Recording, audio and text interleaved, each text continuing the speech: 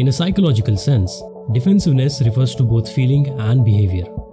When you feel someone is being critical of you, which might result in feeling shame, sadness, and anger, a person with defensive behavior tends to lash out at another person to shift their focus away and try to make excuses for their actions or explain why something happened which isn't clearly their fault, which will work as a coping strategy to protect their character and sense of competence.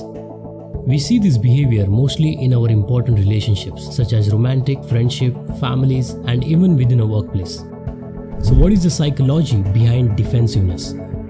According to psychologists, defensiveness can take on many forms, and these are often called defense mechanisms in the psychology world.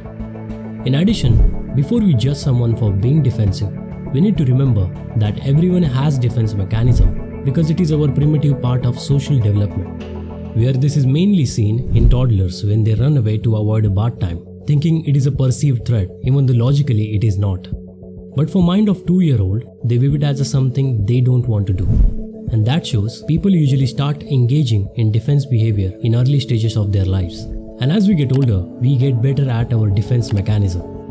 And common defensive mechanisms are trying to pass the blame, taking a victim role, denial, avoidance, or acting out. But the basic question we need to ask ourselves is, why does defensive behavior happen? Usually, one of the reasons someone is being defensive is to protect their ego and character, because being defensive is a way to feel more powerful, because they feel they are good, intelligent, and likable person, and they want others to think the same. And knowing someone is disagreeing with their opinion and viewpoint, they become defensive. One thing to remember is that the person who shows defensiveness isn't doing it for malicious reasons, because sometimes they want to justify actions and decisions they have made which had personal reasons behind it. In short, defense mechanisms are often rooted in our painful experiences in a way that prevents us from communicating effectively, which can affect all our relationships.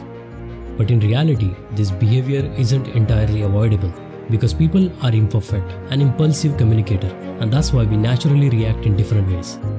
However, if you want to have a positive relationship at home, at work, and in social situations, try becoming aware of your own natural defense mechanisms and try building empathy towards someone who's being defensive towards you.